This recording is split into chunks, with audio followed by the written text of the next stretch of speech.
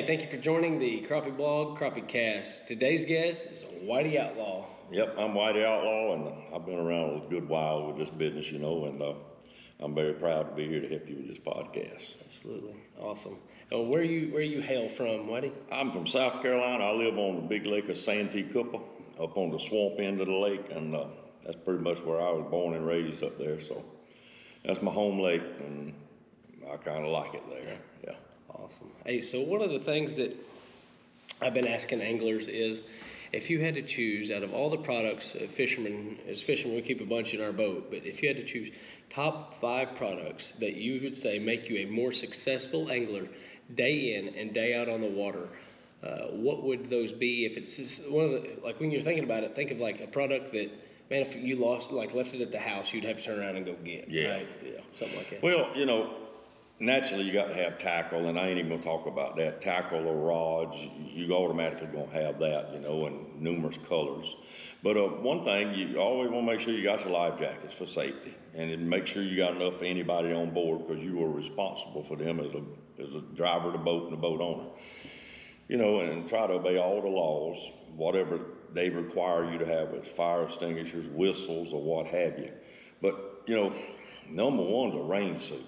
I don't care where you at. I'm gonna wear that rain suit in the mornings to keep the water off of me, riding to where I'm at or coming back. And especially in the summer months, you have these pop-up storms that they don't even call for, because the weatherman, he gets paid to lie to us. Right. So, Right. but anyway, rain suit's number one, and a first aid kit. You always got to have something in there to, help get a hook out or put something on, a Band-Aid or whatever. I usually keep a big roll of black tape in there, because that's my Band-Aids pretty much. But it's common sense that you got to have food.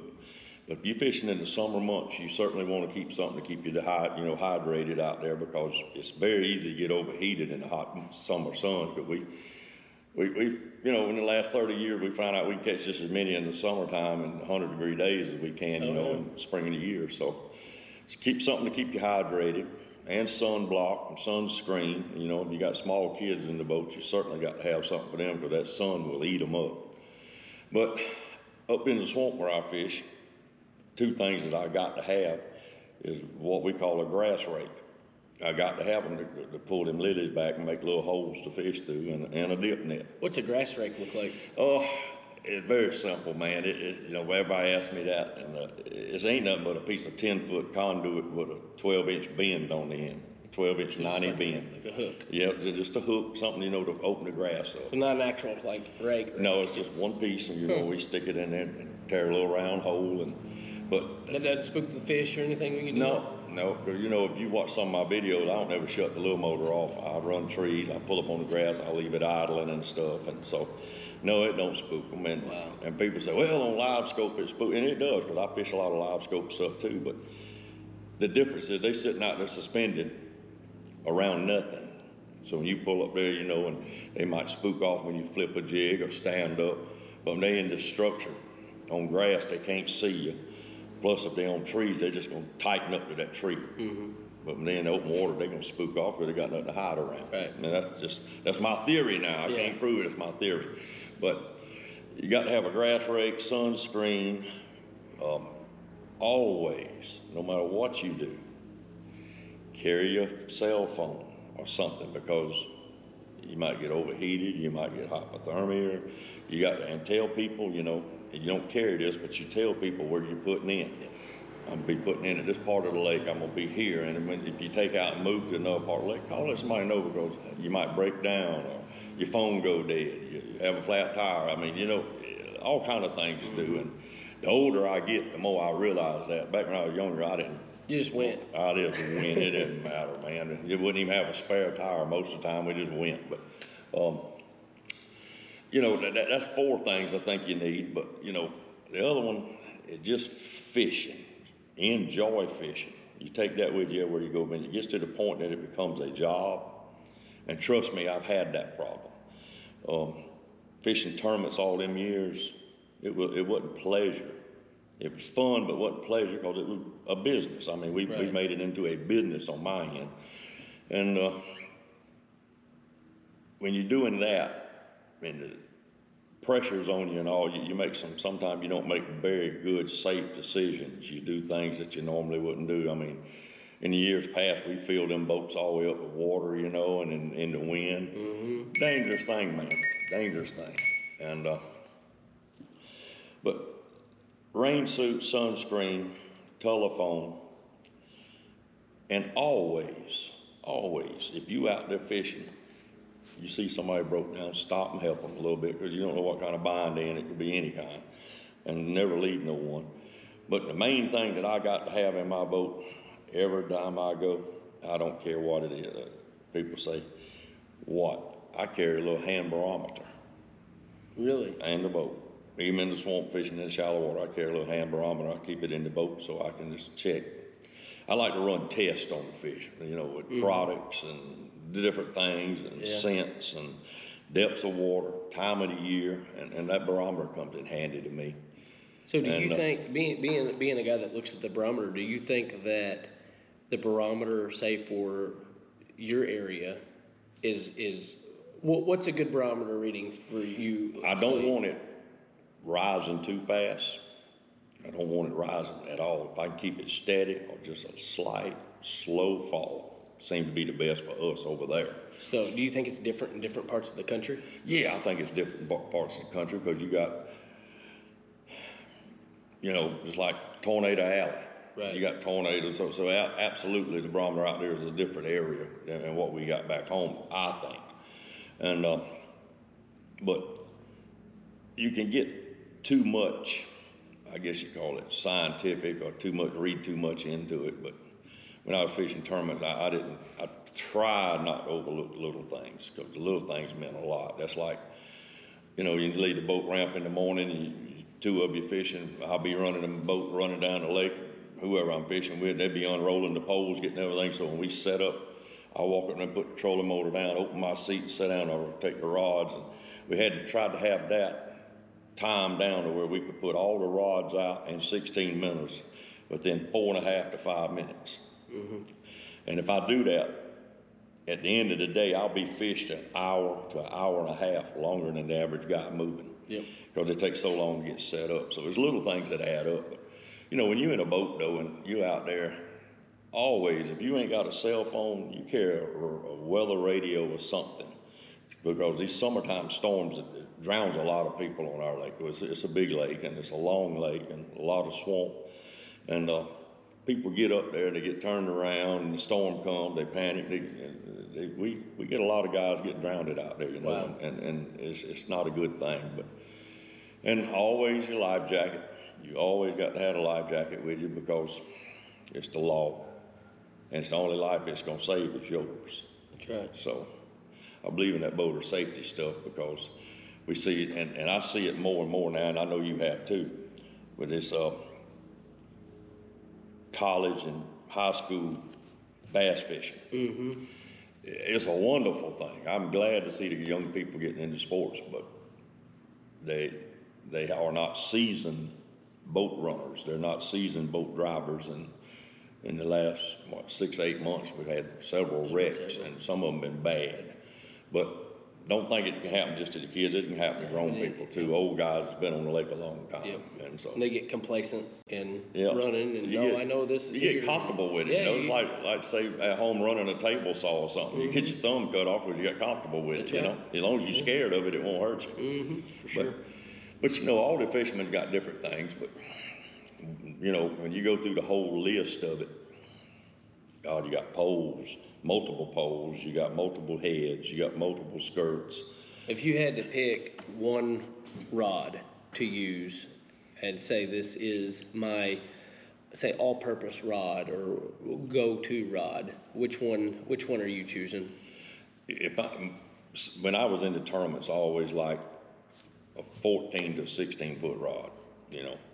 Now that I don't fish as many tournaments and I just fish around the house there and on the lakes and stuff, I use a 10-foot jig pole, precision jig pole that, you know, a signature series that I got out. But, you know, it's simple. I use simple stuff. I mean, these guys come down here and want to fish with us and all, and, you know, they see where I've been fishing all these years, and they get in the boat and say, God, man, this is all you got.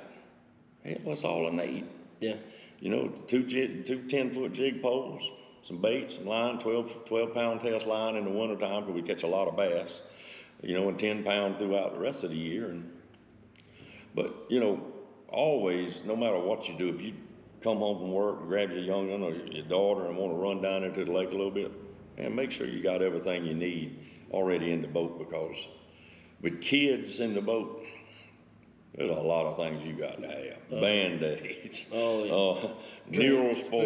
Oh yeah, everything. Snacks. Shade. You gotta have some kind of a shade for them, especially you got to have summer, you know. I take a big umbrella with me and I set my daughter under that thing, you know, in the summertime she gets hot, because, hey, you sit up there in front of that boat in a 95-degree day and no wind, you're cooking. You absolutely are cooking.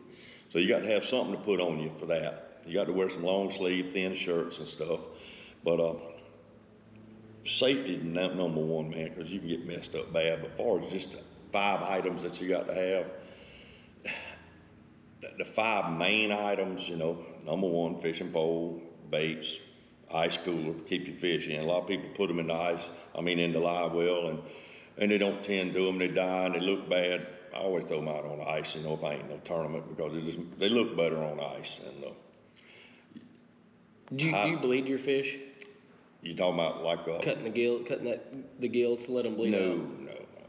I've seen a lot of people do that. I've seen people do it. I've never done it before. Yeah, I don't do it. You know, I put them in the cooler, and then we get home, we clean them that night or the next morning or something. Or I give most of mine away, because I got a lot of elder people in our county that don't fish, and then at the church they eat a lot of fish for the men's supper. So I clean a bunch and give away a bunch, and you know, I fish 5 or 6 days a week, so there's no way possible I can eat that many. Right.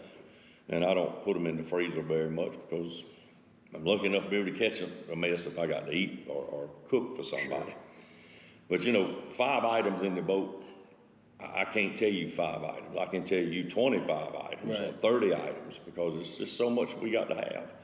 I mean, you go out there, and if I'm a sponsor, just say, kind of going off page what we're talking about, just say if I was a sponsor, I'd rather sponsor a crappie fisherman than I had a bass fisherman. Because if you go through a crappie boat, you'll see we got multiple units, we got multiple poles, we got multiple baits, multiple heads, all kind of stuff, minnow buckets, oxygen tanks. We got everything that you could dream of and not even dream of, where a bass fisherman only has 3 or 4 rods and box crankbaits or something. So if I want to sell product, I'm going to sell it to a crappie guy, because I'll make more money off of him, and, you know, we spend more money. That's why we all broke. And, you know, you look at, say, a single bass bait, maybe $15, you know, but how many colors of one jig do you have? You know what I mean? Man, I couldn't tell you, because right there, if you're looking at the business side of it, you're looking at thousands of colors, right? 300 or 400 different jig companies. Oh, yeah. Same way with jig heads, different styles with spinners, without. And all. It's no end to what we use. And there's new stuff still coming out all the time. Every day, Bo. Every day you pick up the Facebook or something, or somebody will call you, send you a newsletter, say, look at these new products or that. And you know, I kind of quit fishing tournaments last year, because I got lucky enough to make money at the first one I ever fished almost 40 years ago, and then I got checking the last one. But I'm still in the fishing business. I do a TV show and stuff, and I still like to take people fishing that's never been fishing. I like to take them and let them enjoy it, let them see it, and introduce the outdoors to it, especially young people, because the young people is what's going to pick it up and run with it for the next 20 or 30 years, because we're going the other way, unfortunately. But, you know, and I've seen this fishing world, and you have too, but I've been in it a lot longer than a lot of you, and I've seen it go full circle around, where we started with one pole many years ago, then we went to multiple poles, now we're back to one pole again, so full circle. But I've even seen on my lake, you know, it was years ago, guys with 2 rods, you know, and then it went spider rigging, and then now it was back down to 1 rod, and you're starting to see people even with live scope that are coming out, and they're starting to use 8 rods again. Yep. Oh yeah. Because they've realized, and that's a lot of work, standing up all day, or even sitting down all day, then chasing one fish or trying to fish. They would just rather sit down and be relaxed again. Push them jigs and push them minnows and stuff, and it's relaxed fishing.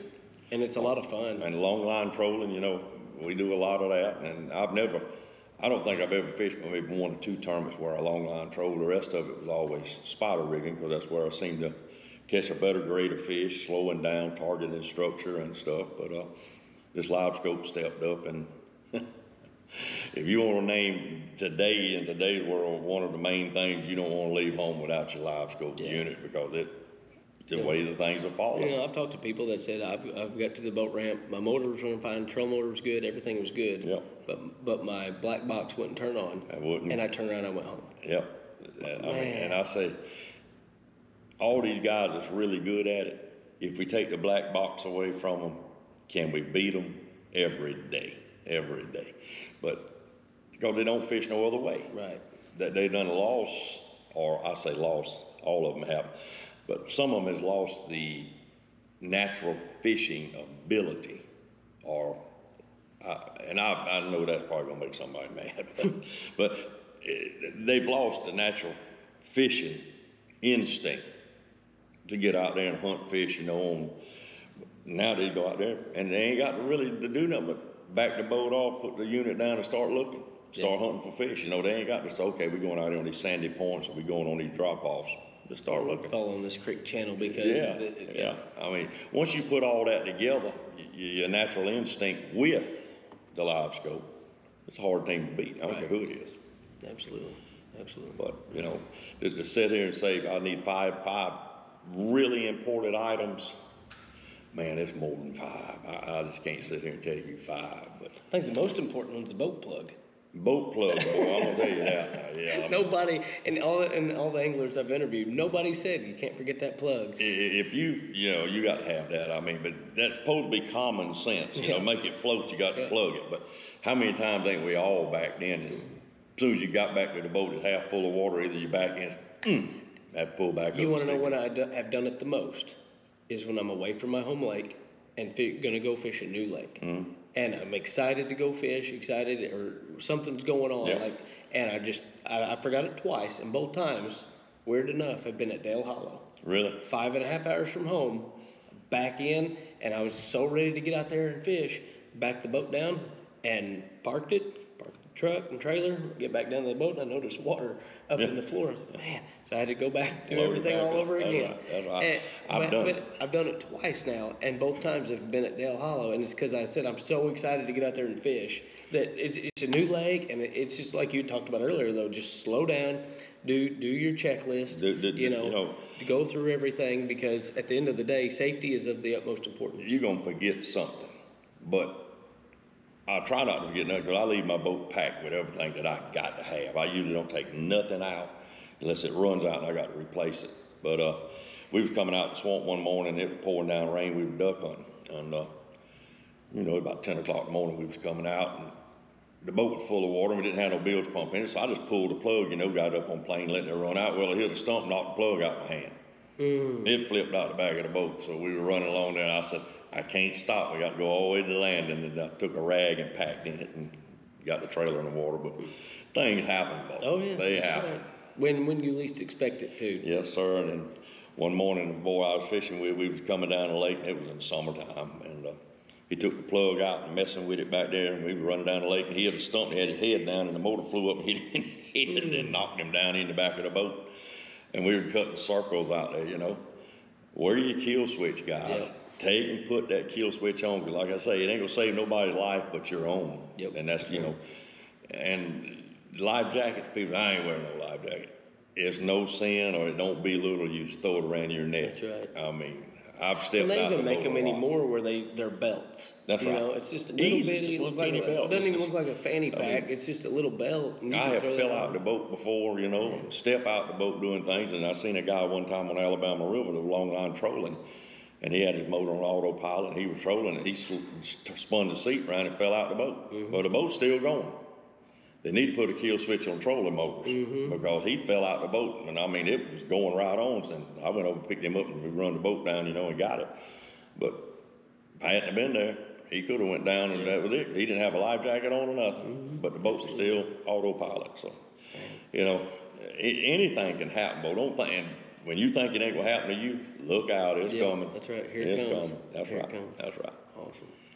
Well, Whitey, I sure do appreciate you coming on the show. Yes, sir, Matt. Talking I about thank you for products having and me. what you use and how to keep people more safe out on the water. Yeah, and safety's number one. that's That's the it. most. But man, I do appreciate it. Yes, Thank sir. you, sir. Yes, sir. Anytime I can help you, let me know. Thank you. Yes, sir.